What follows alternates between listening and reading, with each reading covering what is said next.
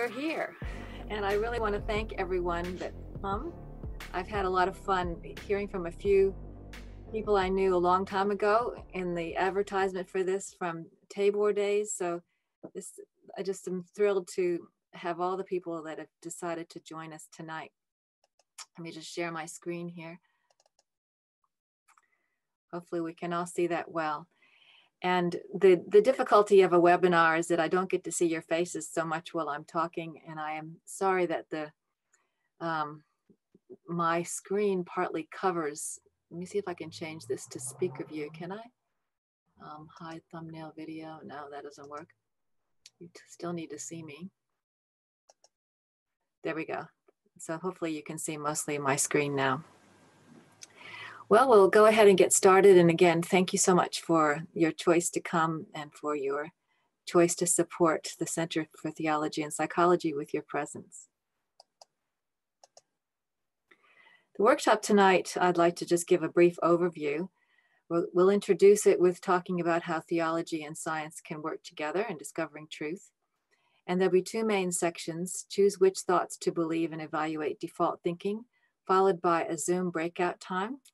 And then the second section will be let hope draw you into love's presence, and a very brief conclusion that we would seek to be transformed to love what God loves and as God loves. Our key scripture for tonight, which won't surprise you, is from Romans 12, verses 1 and 2, that God has called us to offer ourselves as living sacrifices. And I would like you to notice that I'm using a color code.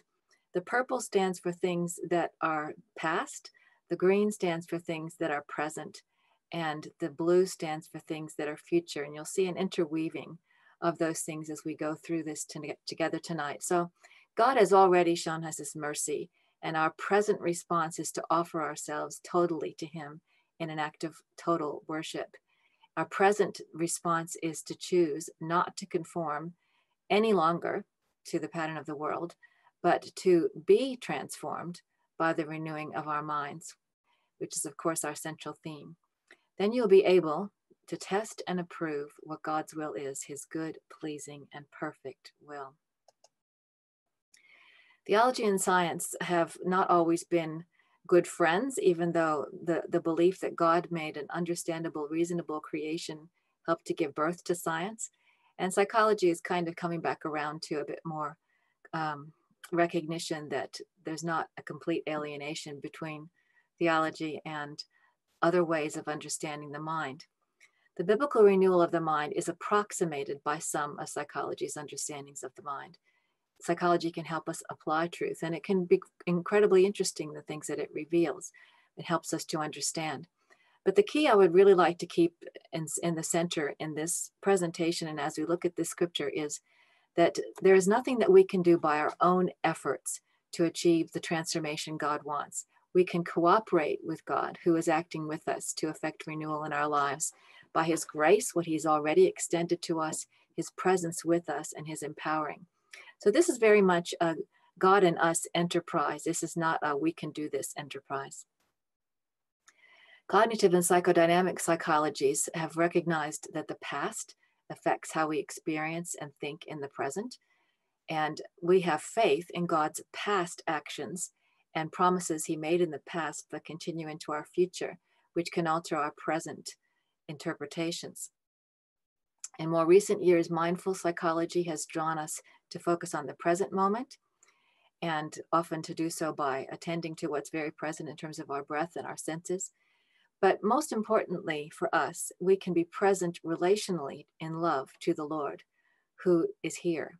He loves us and he's always with us, and that's our most important awareness in being mindful in the present. Neuroscience confirms that past thoughts do form pathways in our brain, and that mindful presence can build new pathways. It also shows that we're drawn into the future. We just naturally think about what's ahead, what we're going to do next. And hope, based on God's promises for the immediate future and forever, opens possibilities to us in the present moment. So these will be some backdrop thoughts as we enter into our conversation today. We want to choose which thoughts to believe and evaluate our default thinking. Returning to our central verse, to renew and be renewed, I've just kind of stretched it out a bit more here, that we keep in view who God is and what he's done.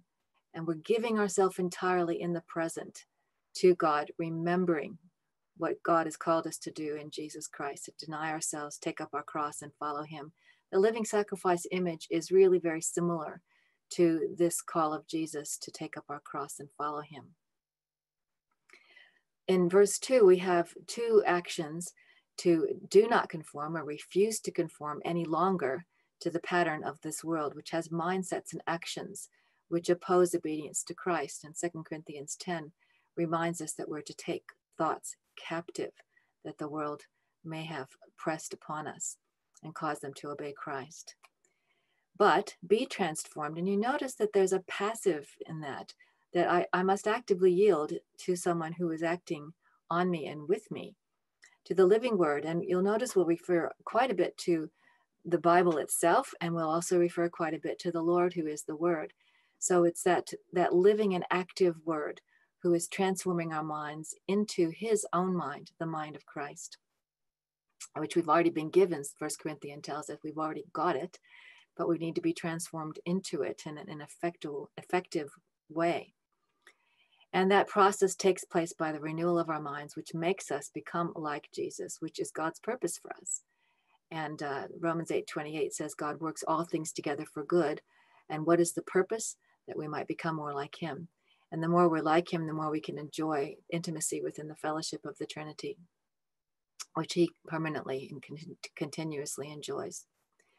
So what this will lead us into an ability to think differently. We will be able to test and approve God's good, pleasing, and perfect will. And what is that will? To desire to be with him, to desire to share his holiness and to be fruitful, his desires. There's a lot of words on this slide, but I just want you to notice there's two key passages here from Hebrews chapter 6 and Philippians chapter 3. And I'd like to look at each of them for just a minute. Again, notice the color code, that the green represents present things, the purple represents past, and the blue represents maturity. So we're always in this time, unfolding time. The first few verses in Hebrews chapter 6 give us 6 fundamentals, which it says we're not to go about laying again. But we notice that those fundamentals include repentance and faith. And that's really the dying and living dynamic of Christianity. That as I repent, I die to myself, and I look to God, and he gives me resurrection life. So that's the dynamic that we live in which we become free to grow to maturity. In Hebrews 6, there's a reference to those who have made other choices along the way as a warning.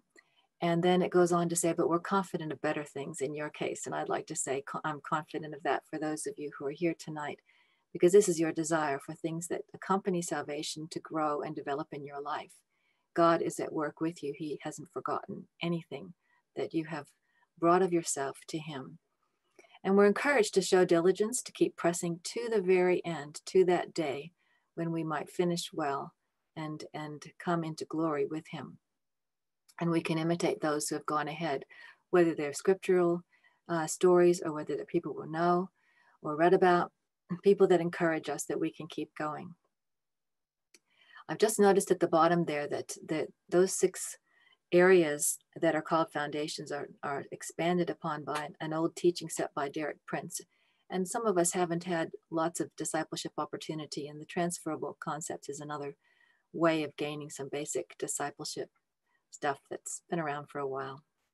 Bill Bright, who established what's now called Power to Change. In Philippians, Paul says several times, I consider. I want you to notice that word consider, because it's taking account of what's going on with our minds. I consider. In this case, Paul's talking about, I consider everything a loss compared to the greatness of knowing Christ Jesus. He says, I've lost other things, but they're rubbish compared to him. I consider them rubbish. They might have been good things in my past estimation. They might be good things in the eyes of others. But to me, in comparison, I can consider them as a loss that is not that great of a loss to me compared to having this new position of being found in Christ with his righteousness, not my own. That comes by faith. And Paul continues to say, in what was probably one of the most well-known verses, that I want to know Christ and the power of his resurrection, the fellowship of sharing in his sufferings, becoming like him in his death, and so somehow to attain to what is yet to come for us, which is that resurrection from the dead. And Paul, who God is using to write so much to us through Christ who lives in him, says, I'm not there yet. I'm not already perfect, but I'm pressing on. And what an encouragement to us to be pressing on. And he's pressing on to take hold of that which has already taken place. Christ has taken hold of me. So this is this wonderful dynamic of God has already done it. God is doing it. And we're joining with him so that it can be complete. There's a verse here that is sometimes misrepresented when people are thinking about growth, forgetting what is behind. That doesn't mean that we forget our stories. That doesn't mean that we forget things that still need to be worked through or healed. But it means we don't allow those things to dominate us anymore because our focus is toward who Jesus is.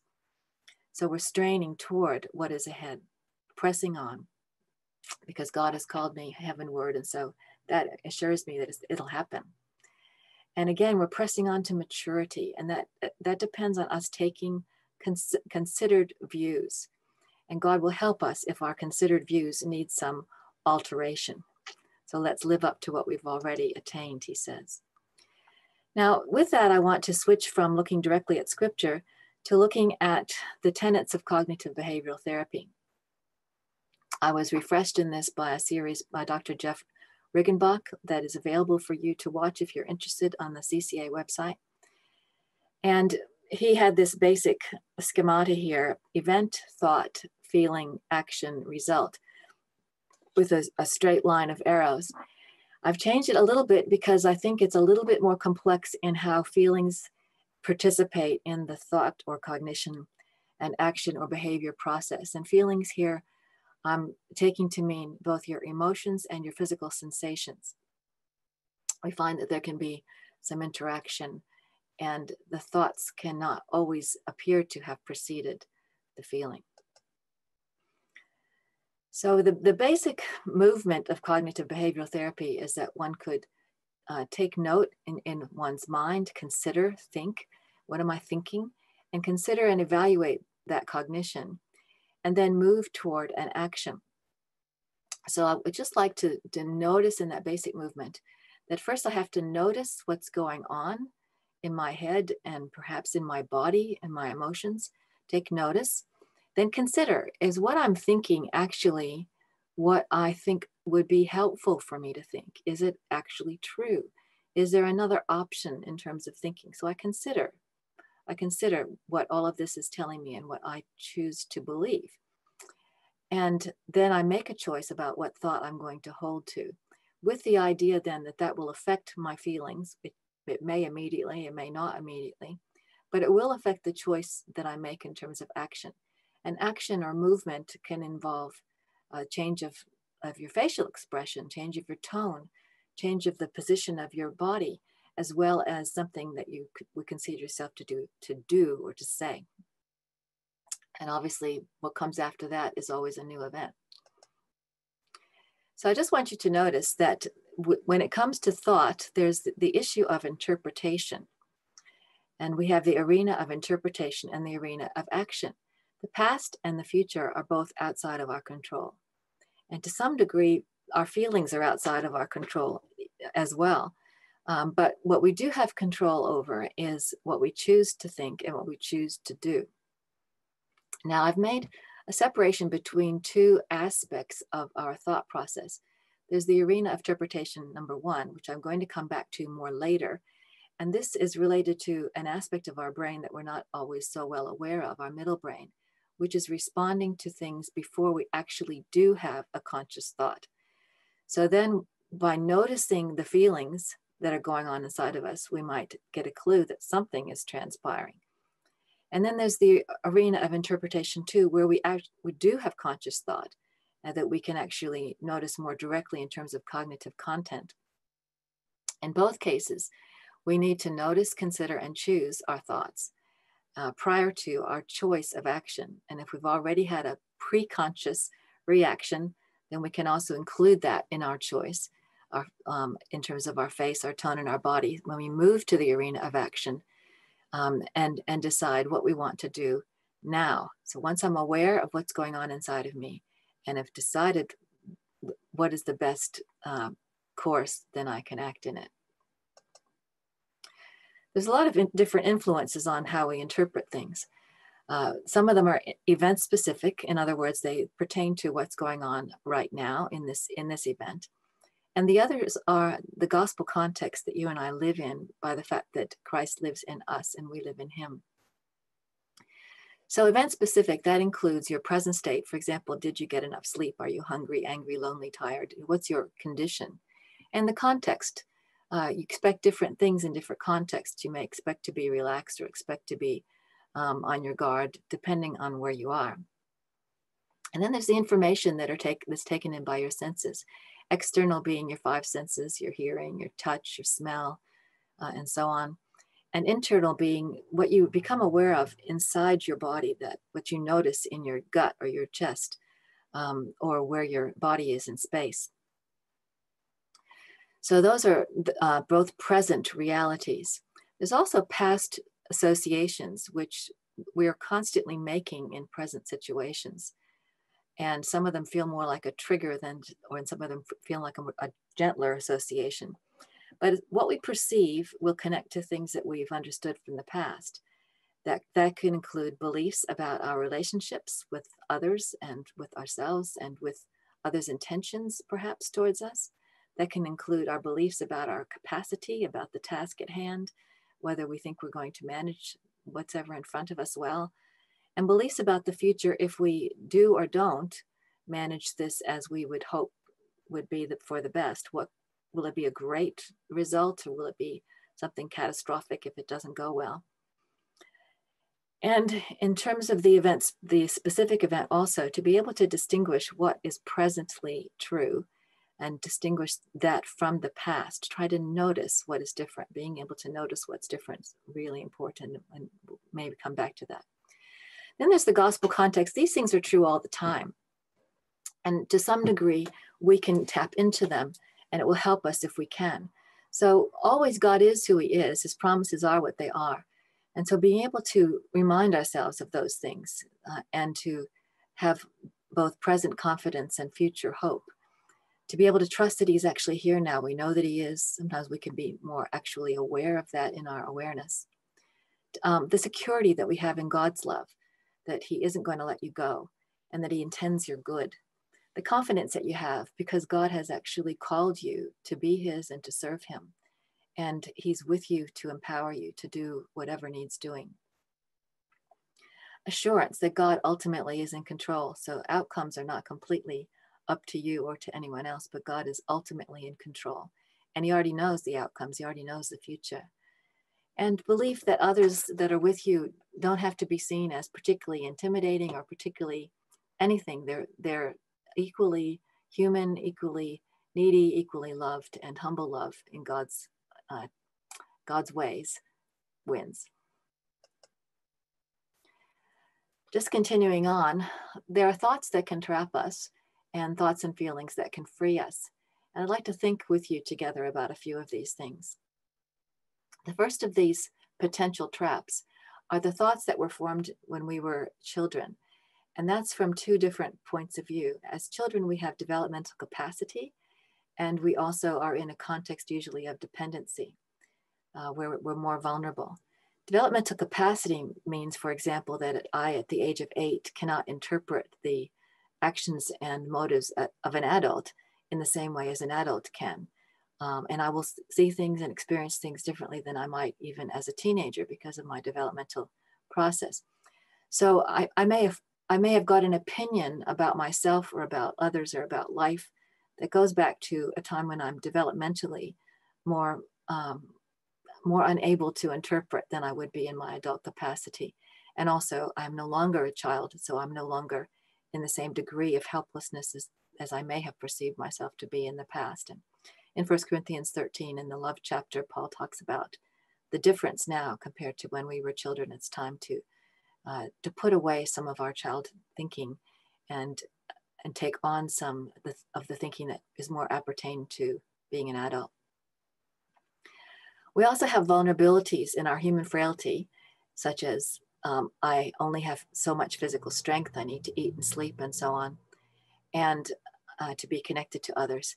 And in our sinful nature, which is that bent that we have to pursue our own way and will, whether it's good, bad, or indifferent. And Paul calls that the flesh, or the sinful nature, or the carnal nature. And Romans 8 talks about how we can set our minds on the carnal nature, which is death, or we can set our minds on the Spirit of God, which is life and peace. So there's an important, again, mind-changing activity that can go on with respect to our sinful nature. There's the worldly values that we have all absorbed and can continue to absorb that may not have been submitted to God. They can sometimes be good things, but out of order in terms of their priority. First John talks about how the things of the world are hostile to God, and that includes the desires and the lusts of the eyes and the flesh and the boasting of what we have and do. And thankfully, John himself heard from the Lord Jesus that we can be of good cheer, that although we have tribulation in the world, Jesus has overcome. It gives us confidence that in him we can overcome too. And then there's the reality of evil spirits. Jesus dealt with them regularly. We know that they're real. And 1 Corinthians 10 reminds us how we can be vulnerable if we think that we're doing well. We could easily fall because our eyes might not be where they need to be, but God has provided a way to escape temptation that may come our way. James talks about how our sinful nature and our worldly values can be at war within us, and we need to be able to humble ourselves and submit to God, and then resist the devil from that position, and he will flee from us. And 1 John in the verses immediately prior to the ones talking about the world talks about developmental growth as a Christian, from being a child of God who knows the Father into a young man or young woman who is coming to know the Word of God who dwells in us and able to overcome the evil one. And then we grow into the fullness of maturity to be a father and mother in Christ who knows him who's from the beginning. So these are influences on us that we may have to take captive, thoughts that we may need to take captive. And then there's thoughts and feelings that can free us. Most of us have experienced at some point in the presence of God in our lives a sense of check, that the Holy Spirit is going, nah, don't go that way, or release, like there's a freedom to go that way.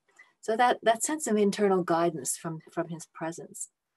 And there can be a sense of direction that comes from a scripture that comes to mind, or a song that you may wake with, or a story that comes back to you, whether one of the scripture or one that you know or you hear, or a person, again from scripture, or one that you know or hear about, or an action that comes to mind, things that are just kind of brought by the Holy Spirit's grace when we need them.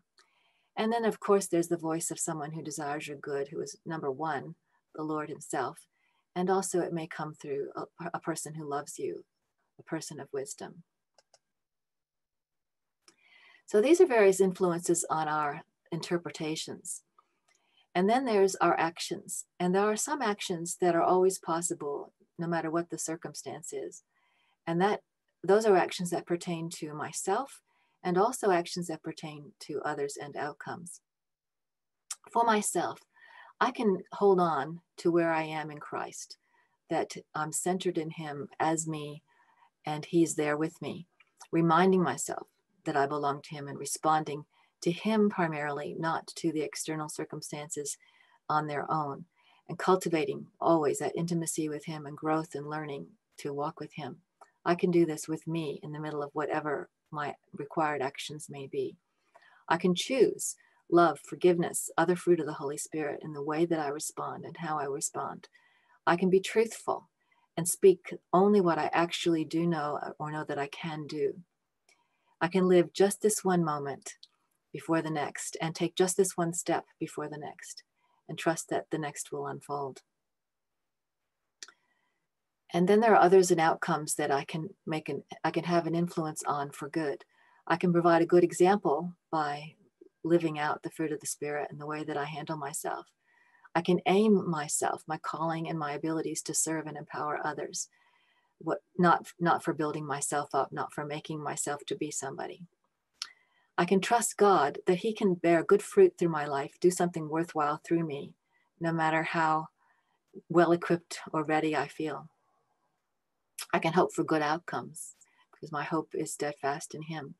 I can pray, being thankful that God already knows and He's already listening to me and He's considering and acting for good as we look to Him and as we are with Him in the process.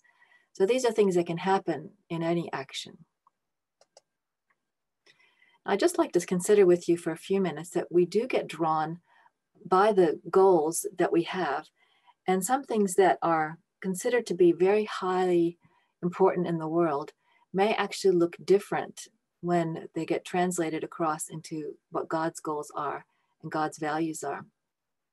They aren't bad things, these things in the world, but they can become an idol to us and therefore become bad for us.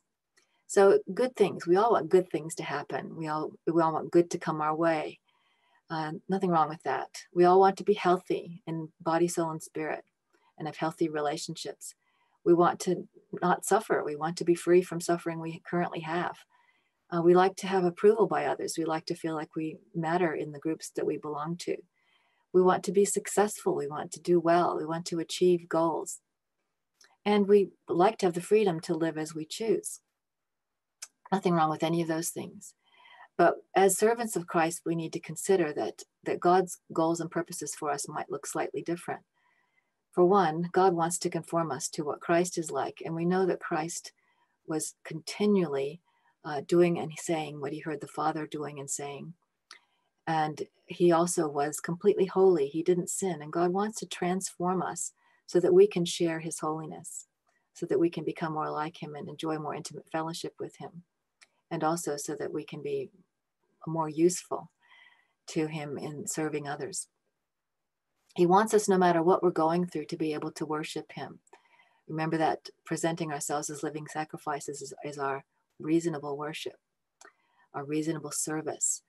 And so we want to be worshiping, which actually is quite liberating and empowering for us. If we do this, it's not only God that benefits, it's us. Worshipers who pray with thanksgiving and in commune with Him in all things. And sometimes our suffering draws us to think about how we need Him. He wants us to desire to please Him more than we desire for other people to be pleased with us. And He wants us to be fruitful in kingdom terms. He wants us to come into maturity in Christ-likeness, individually and together, corporately. He wants us to be His servants, His ambassadors. Paul even refers to himself as a slave of Christ. So that's the future that can really inspire our hope.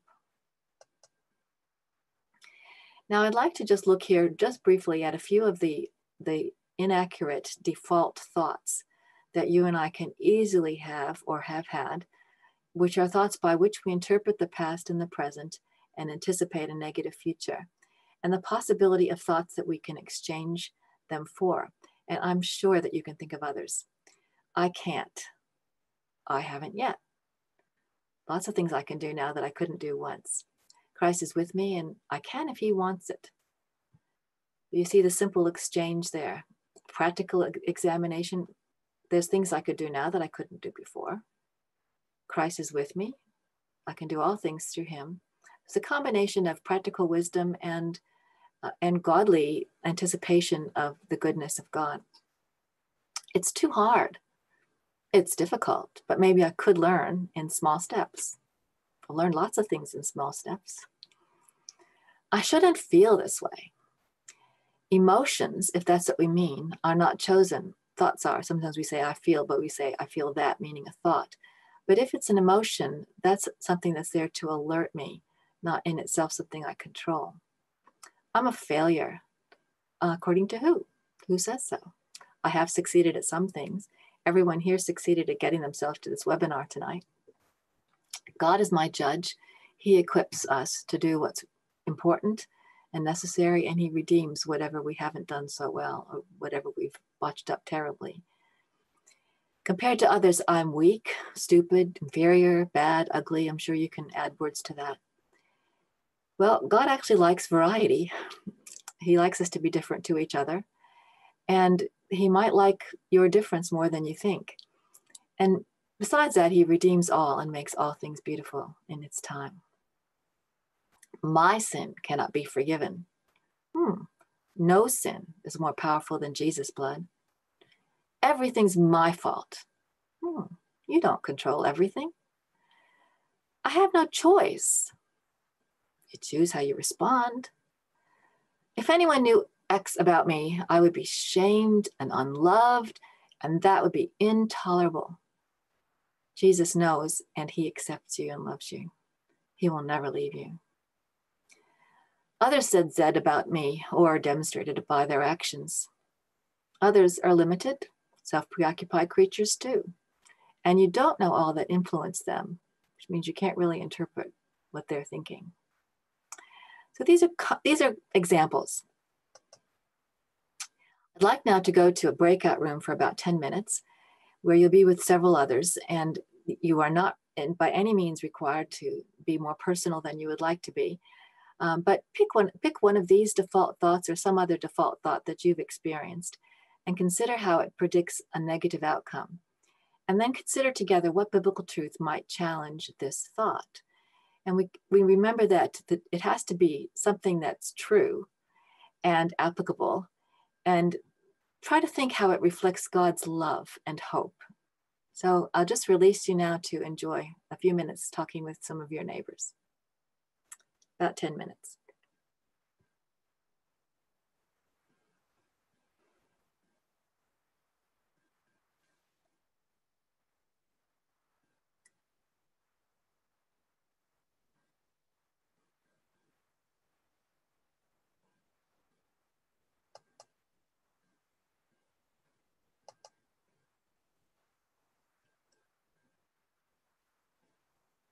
Hopefully this works.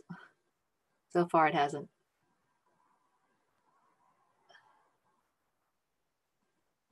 I'm sorry, I haven't got the control over it. There are much smarter people on here than me that are doing that.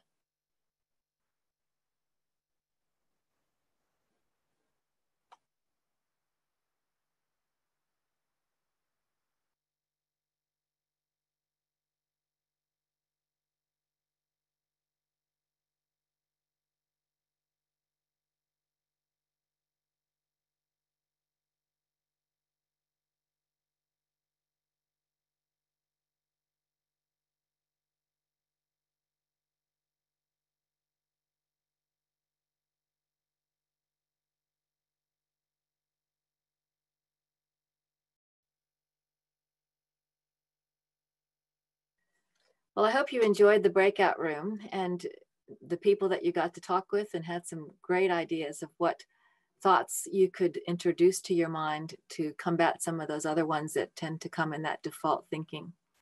And so now we'll go to the second section, let hope draw you into love's presence, and just reminding ourselves of these three things: faith, hope, and love. The greatest is love. Hope, our basis for optimism. Hope is actually available to us on two levels: hope for my present life and hope for forever. So what's my hope for right now? Well, number one, Jesus is with me, that I have such a wonderful, close companion in him who will never, ever leave me. So I'm not ever alone and never will be alone. Not only is he with me, but I'm in him and he's in me. And so there's that potential for him to work through me and to keep me close. And I'm seated in heaven with him, as well as being here. He's the one with all authority, and he's interceding. Nothing can happen to me that doesn't go through him. Nothing can happen to you that doesn't go through him. God knows the end from the beginning. So I'm right now in the middle of it, but I can be confident that he knows, and he's bringing all things together for good, even though I don't understand all things while they're happening. He knows me better than I do, and he chose me, adopted me into his family, and called me to bear fruit that lasts. That's a pretty great hope for the present. And God doesn't want anyone to perish. So we have hope for others. He's eager to draw others as we pray and love. There's always a purpose in us making that effort to pray and to love. And then there's our eternal hope, that is something that gives us a projection that keeps us safe. I'll be with the Father, Son, and the Holy Spirit forever, so I don't have to be afraid of death. I've been delivered from the freedom of from the slavery of the fear of death. And death is only the portal to greater intimacy and joy. I'll be with believers forever. No goodbye is permanent. Hallelujah. Thank the Lord. I'll be reunited with those that I love. I'll recognize those that I have known here, as well as join those of all ages and places forever. The new heavens and new earth will lack none of the interest of the present ones, but be far better. So I really don't have to fulfill any bucket lists, because it's going to be good in heaven. There will be reward in heaven for whatever has been done in love here. Every cost will be worth it. There we will be whole. We'll know as we are known, and we shall be like him. This journey, which seems like it takes so much and is never quite finished, will actually have a wonderful fullness, and there will be no more pain, not in us, in our lives, not in anyone else's. Heaven will be quite different. Now, I want to refer, coming from our scriptural foundation, back to a psychological one. In the world of positive psychology, which is a more recent development, there was some work from an understanding of learned helplessness to learned optimism. That in fact, helplessness tends to be our default, and our optimism or our hope is more learned. And if you look at these three categories, the locus of control, duration, and extent, these were developed into a questionnaire called the Attributional Style Questionnaire, attribution meaning explanation, which is available on the Positive Psychology website if people want to do research with it, but I don't know if you can look at it just to see what the questions are. But in the helplessness and hopelessness side, the person thinks that the problem is within. There's something wrong with me. I'm the reason that things are going so badly. Whereas on the hopeful side, there's an ability to identify that there are external factors that are contributing to this problem. The duration on the helpless side is forever. Whatever's wrong with me that's causing this problem is going to always be that way. Whereas on the hopeful agency side, there's a recognition that there are circumstances here that are temporary, that are causing this particular challenge. And then extent. The cause of the problem on the hopeless, helpless side is global and pervasive. It doesn't matter what situation I go into, I'm always going to have this because of the problem that I carry within myself. And on the other side, extent, the cause of situation specific. There are factors here that won't be true in other situations. So if a person tends towards the cluster on the left side of your screen, it tends to give you a pessimistic style. And if you tend toward the cluster on the other side of the screen, it's more of an optimistic style. And they postulated that those who had a more pessimistic style would be more vulnerable to depression when they encounter difficult circumstances than people on the optimistic side. And in fact, that bore out to be true. So to be able to challenge the kinds of thoughts with reasonable truth that are on the left side is really important for how you encounter stress. So in the arenas of interpretation and action, again, we have those middle brain elements, which I want to look at in a moment, and then the elements that we are consciously aware of where we choose. I want to look at the middle brain elements for a couple of minutes, because this has actually helped to explain part of what I had in the past found dissatisfying about cognitive behavioral psychology. And that's that people can't always identify a thought that precedes a feeling. And there's actually some good physical reasons for that. And as we're coming to understand our brains and bodies a bit more thoroughly, and that we need to understand them, there's some useful information here. So our central nervous system includes our brain, which is no longer just an empty black box that we don't know how to learn from, but something that people can learn more directly from in neuroscience. Our spinal cord and our peripheral nervous system. And that nervous system is divided into the senses, the sensory division, and the motor or action side. So on the sensory side, it's what I take in from outside, the five senses, and what I take in from my internal experience, which is where I am with reference to gravity, where my limbs are in space. And again, that gut feeling, that tightness in your chest or the butterflies in your stomach, for example. So those are my senses. And all that information feeds into my middle brain, the limbic system, before it gets to the rest of my brain. So that's really important to remember. That middle brain gets that information. And then there's the motor division side of the brain, the somatic nervous system, which is the voluntary control. You know, I can move my finger, and so can you with the muscles that are striated that give us voluntary control. And then there's the autonomic nervous system, or the ANS. And the critical thing to know here is we don't actually have voluntary control over that. That's when the middle brain is assessing the information that's coming into it and engineering some primitive memory responses. And it branches out into the sympathetic and the parasympathetic nervous system, which I want to look at with you for a couple of moments. So on the sympathetic side, if I'm experiencing stress, my brain will initiate a pattern of chemicals that will help me to respond to that event. On the parasympathetic side, when I'm experiencing rest or relaxation, my brain will initiate a different set of chemicals. So the stress can be positive or negative. A lot of the ones on the sympathetic side we would see as negative, but not all, helping us to meet challenges, including what would be a very positive experience for many of sexual climax, but also the negative experience of anxiety, panic, terror, rage, desperation. And the ability to get my muscles, my striated muscles moving in quick, smart when needed, and also happening in different parts of my body with heart rate and so on. So in general, it causes my body to get faster and produces symptoms like I had when getting ready for tonight, where my skin got cold and my palms got sweaty, as we are thinking about something that we feel a bit of stress about. On the parasympathetic side, most of our other emotions sit there. More relaxing experience of emotion. The time that it's not about relaxing so much, even though some of those can be quite uncomfortable emotions, is when the sympathetic system's ability to prevent harm hasn't been enough to deal with the thing that actually happens. And then the parasympathetic is activated at the same time. So you got chemicals coming from both directions to basically initiate a harm minimization, which we can experience as a freeze. And you can just basically say this side goes slower. And if it's in a situation where we are actually freezing, it goes slower still. This is one way of looking at that ANS activation.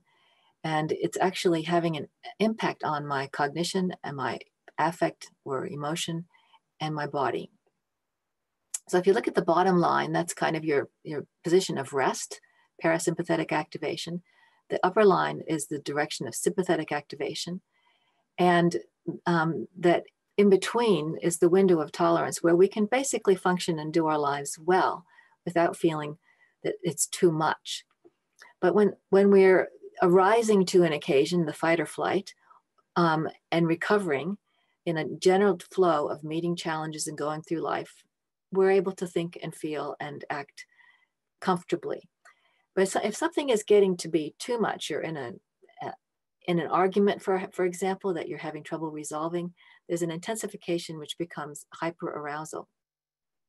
And in that we can become, and I'm sure everyone else knows what this feels like besides me, reactive, disorganized in our thoughts, racing. Our emotions can be overwhelmed. We can be panicky, or our anger can turn to rage. And we can become, particularly if it's chronic, hypervigilant, where we're constantly on alert, looking for signs of threat or danger. Not a very comfortable place to be. Now we can come back to a tolerable place from that, and most of us do. And I often encourage people to take a time out from a discussion where either one or the other is experiencing it. We often call it flooding, so that you can calm down and be able to regroup. But it can become something that is more intolerable. And at that point, we can freeze, kind of like an animal caught in headlights, or, on alert to take note. What are they sniffing? What's in the air? And the freeze can be followed by a crash.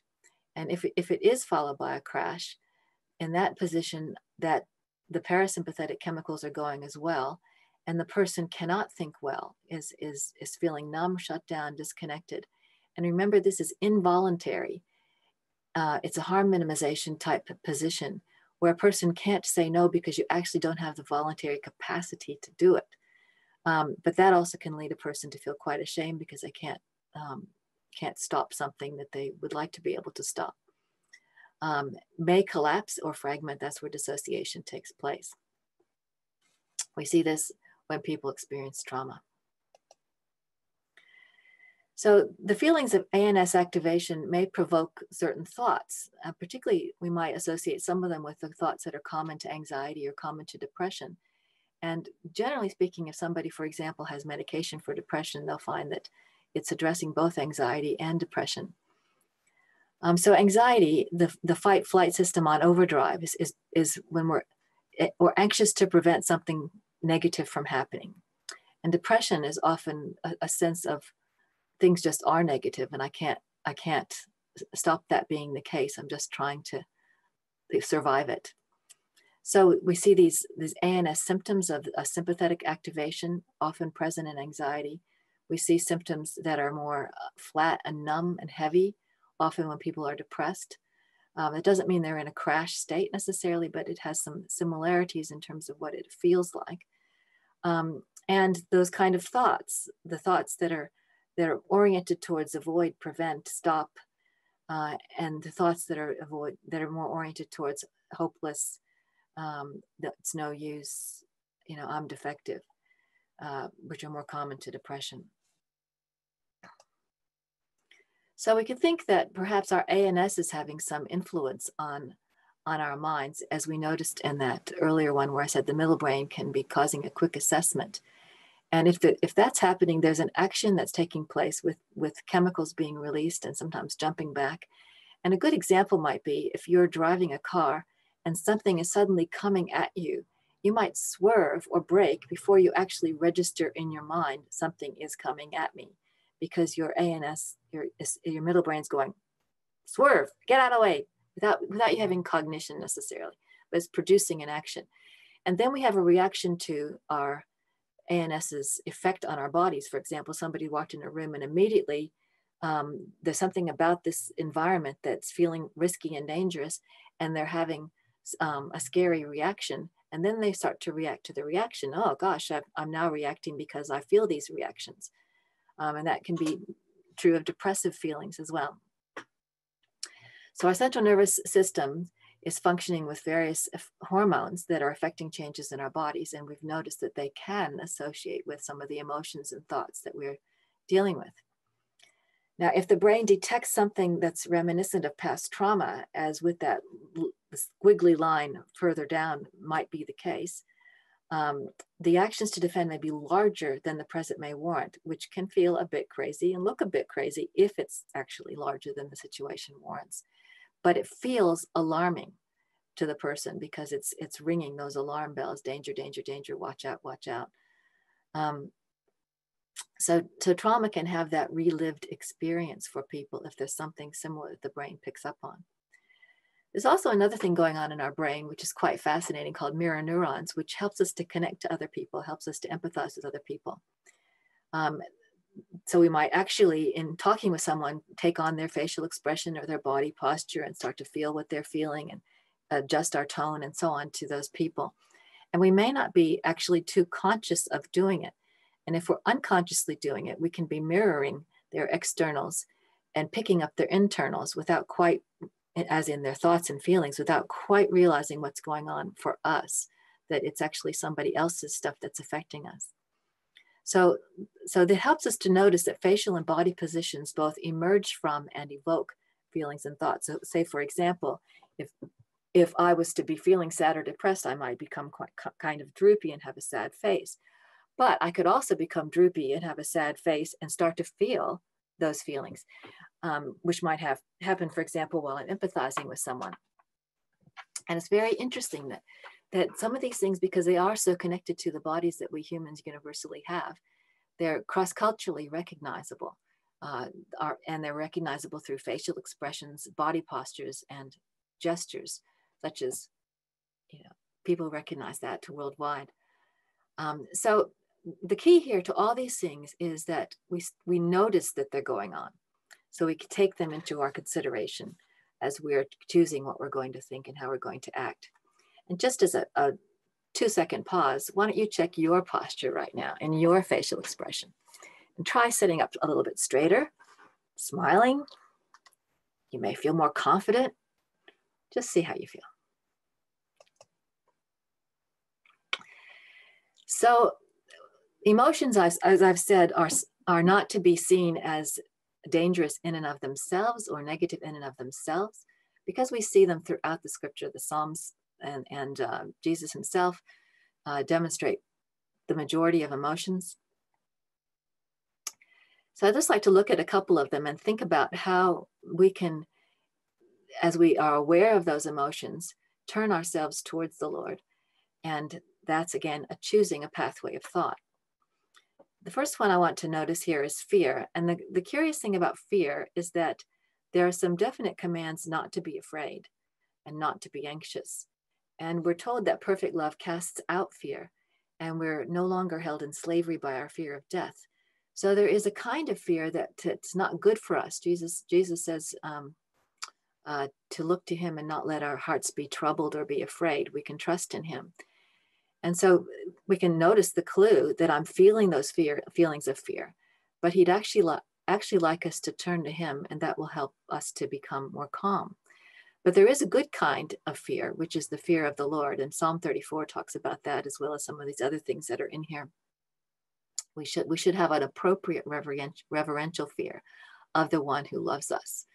We're worth more to him than many sparrows.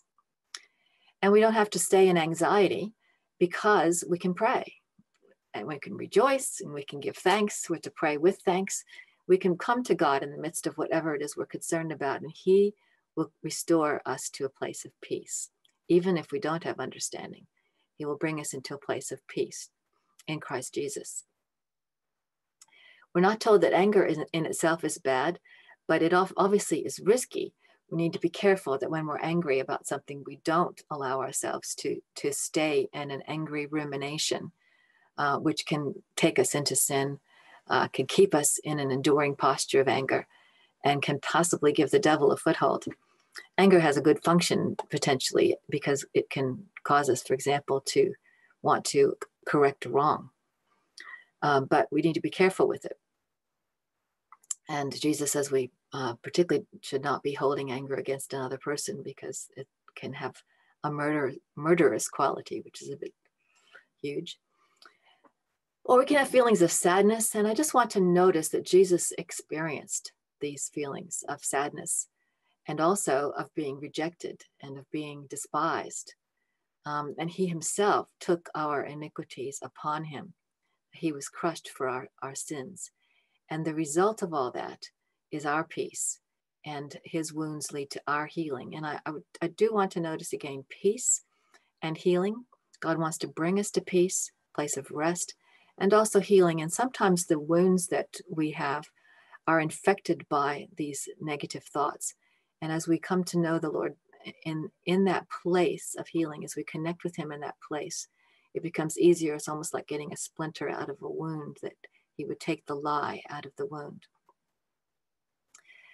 Again, we're dependent on his actions, and we cooperate with him, because we were in fact dead, but he's made us alive by grace and by gift. And he also comforts us. He who is the Holy Spirit, also called Comforter, comforts us and makes us able to comfort others. He accepts us in what Christ has done for us, and he makes us able to accept others, and we're commanded to do so. Just for a moment, to distinguish between two of those feelings that we often accord as bad feelings, guilt and shame. Guilt is generally to do with action. Shame is generally to do with being. Whereas if I've done something that I believe, whether that's true or not, is wrong, then that's an issue of guilt, or that others believe is wrong, that's an issue of guilt. Or if I think something's uniquely wrong with me or those to whom I belong, or others think so, that's an issue of shame. And they both have not very positive consequences.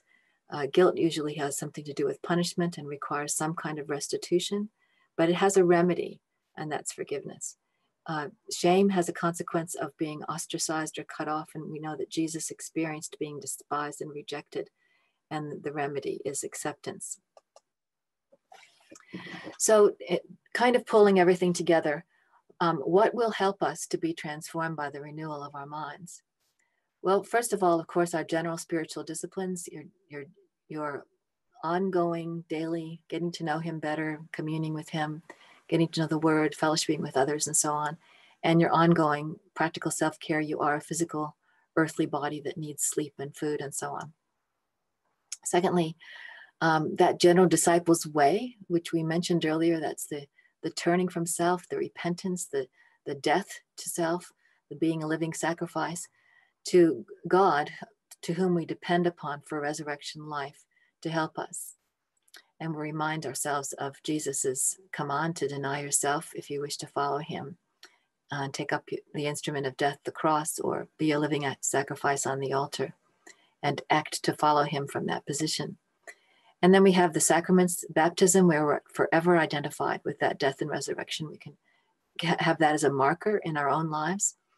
And communion, which is something we can do regularly, not only in terms of our prayer life, but also in terms of the act of taking the sacrament of communion, all about communing with him and doing so together as well. And then we choose what we think about. And we can turn to him and act with him rather than trying to fix this all on ourselves.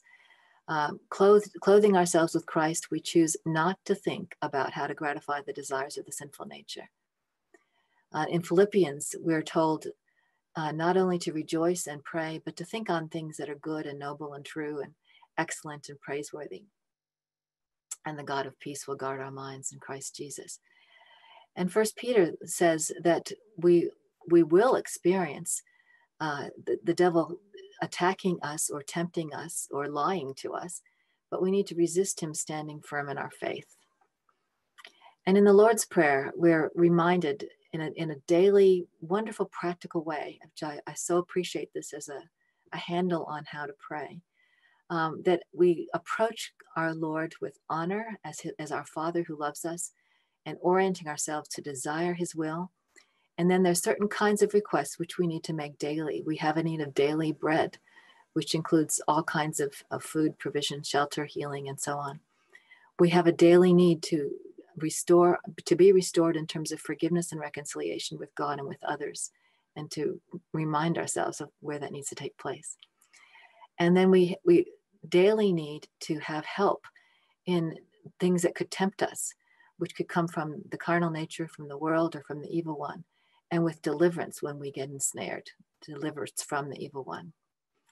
And we're also to seek help from others. As James says, we can go to others, for example, when we're sick and we need prayer for healing, but also to confess our sins and pray for one another. Pray, talk to each other about our weakness and our difficulty. Don't just be alone in it. As Proverbs says, good friends sharpen one another and tell each other the truth. And as Matthew says, when two or three gather in his name, Jesus is in the midst. And we're reminded by both Jesus and by Paul that we're one body. We belong to each other. We need each other. So how can we be transformed? By all of these things that lead us to love what God loves and to love as God loves, because we become able to test and approve what is God's good, perfect, and pleasing will. And it becomes entirely pleasing as we come to know him better and as he works on us and we work with him. So thank you for your attention. And there's time now for you guys to ask questions if you have any. So I'll turn it back over to others.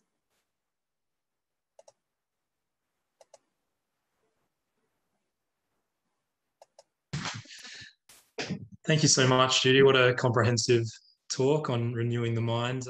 Very much appreciated. I'm certainly encouraged by it. So we have a few questions here. And so the first one is, I'll just pull it up. So Judy, what does our conformity to Christ look like? Is this that we will come into the image of God? Or as the Kabbalah say, equivalent in form with the Creator? So is this that we come into the image of God, or as the Kabbalah say, equivalent in the form with the Creator? If either of these are true, why would God have this as a purpose? There's a few questions in there. I don't understand the second part of the question. I didn't quite, it's something to do with the Kabbalah. But yeah. So I think it's, from my understanding, it's, I guess what does conformity to Christ look like? Is it that we'll come into the image of God, or equivalent in form with the Creator? Well, we already are the image of God, so that's not exactly the way to understand it. You and I already are in His image, but because of sin, we are damaged, and so there's only one who's ever been able to live a sinless life, and that's Jesus. And so we're being transformed to actually have the nature of holiness, the nature of submission to God. And I guess perhaps you've already answered the question, but I guess the follow-up part of it is what's God's purpose in conforming us to His image? Well, besides the fact that it's a place of freedom and joy and delight for us, and we'll get along with each other a whole heap better if we're not so awful to each other. It brings us into intimacy with Jesus. The more that we are like Him, the more that we can actually participate in that joyous sense of the Trinity with Him and with one another. Beautiful. And next question is, I've often wondered in what ways optimism has become a modern doctrine that distracts or even destroys the meaning and experience of the hope God provides. So I guess it's a statement, but there's a question in there. That's an interesting question. It's interesting. I have just been reading some material by Martin Seligman, and he's very optimistic in ways that I think are very unrealistic in terms of what he thinks is true about the world today. I think things are entirely different than how he is portraying them, because I see this amazing dynamic that there's incredible hope because of who God is, and because God brings all things together in the end, and brings things right in the end. But I'm not optimistic that all things are just going to turn into a wonderful world here. Mm-hmm. And so I guess different reasons for optimism or hope as secular psychology versus, a theological framework or a biblical framework. Yes.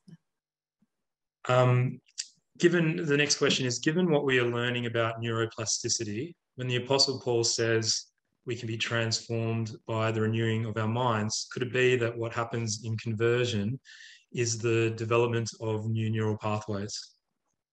Oh, undoubtedly.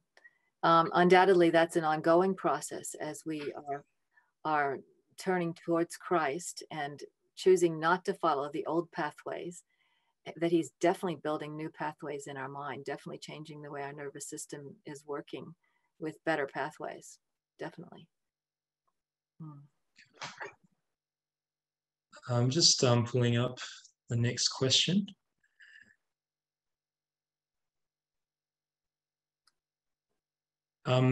Somebody's asked, and Judy, it's okay if I'm not onto this one, but it says, how about the other 7 core emotions? Are there any resources you could suggest that might deal with the other core emotions that we experience as people? I don't know if you're everything I've read has actually limited it to a smaller group of emotions. So I'm not sure which emotions are being referred to, but what I was referring to is what I have seen in the things that I have read in terms of the cross-cultural recognizability and so on.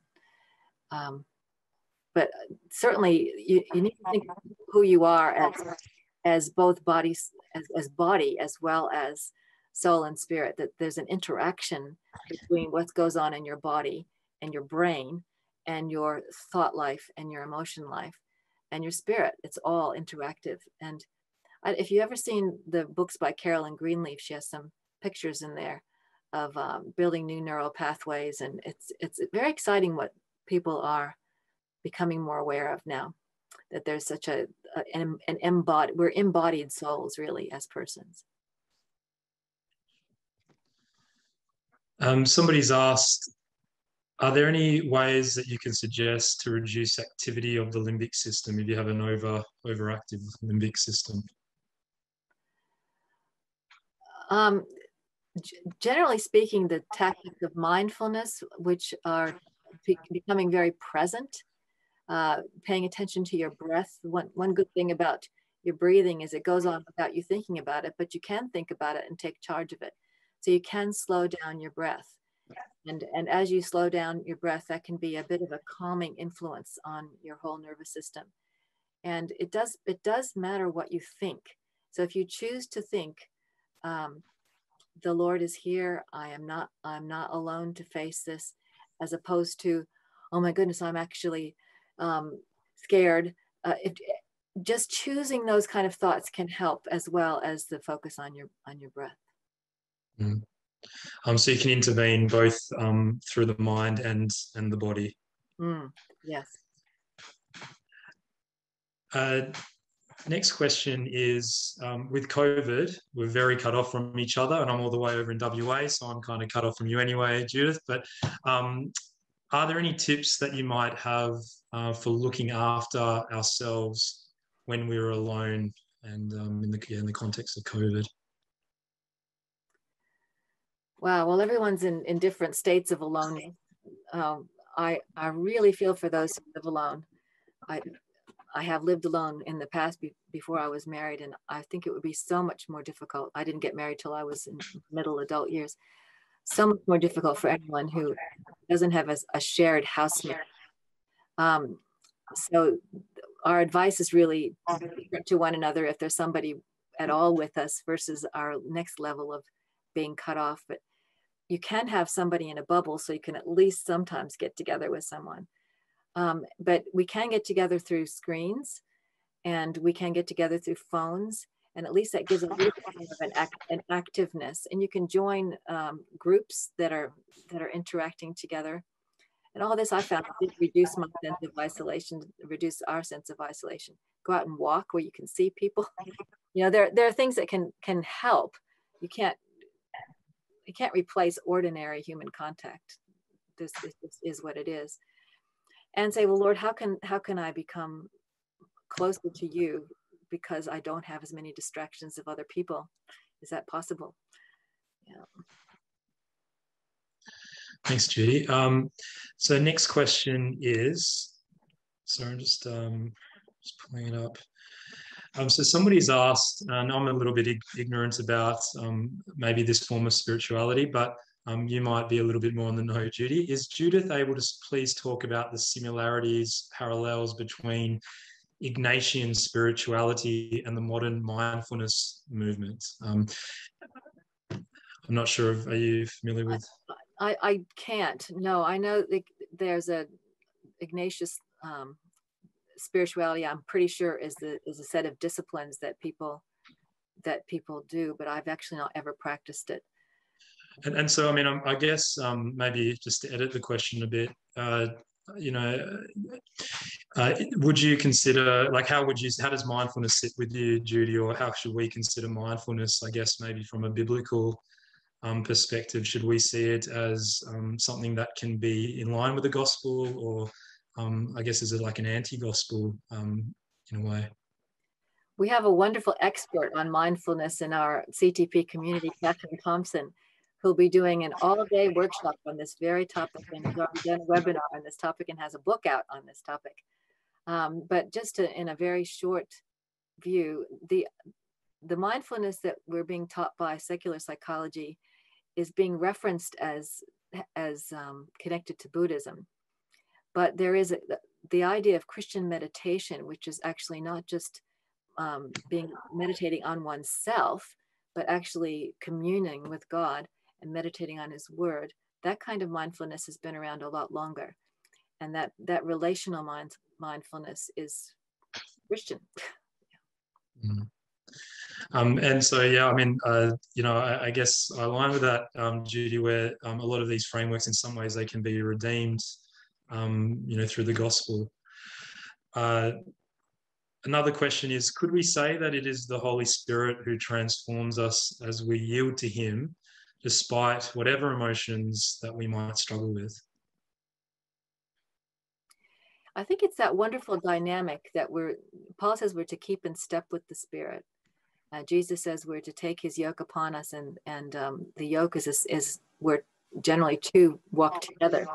That sense of being in an ongoing communion and cooperation, that is the way the Holy Spirit's transforming us, that we're doing it.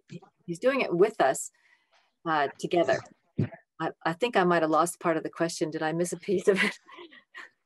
I think, is it transforms us as we yield to him, despite whatever emotions I struggle with. So, I think you are answering it. Yeah, I think so many times we can allow our emotions to be more dominantly predictive of what we will think, as opposed to asking God, could you please lift my eyes to you and show me a way that I can start to think what you think. Mm-hmm. And trust that our emotions will follow along. That's what cognitive behavioral theory, at least, is, that our emotions will follow along. But it's also true that we may have healing that we need from past traumatic experiences and things that we haven't even surfaced, that we've believed that are not true, but they've been there for a long time. We also may need to find our way, perhaps with help, into a more experiential relationship with Jesus, which can be quite transformative. So it's not just a cognitive process. It's a living out process with God actively meeting us.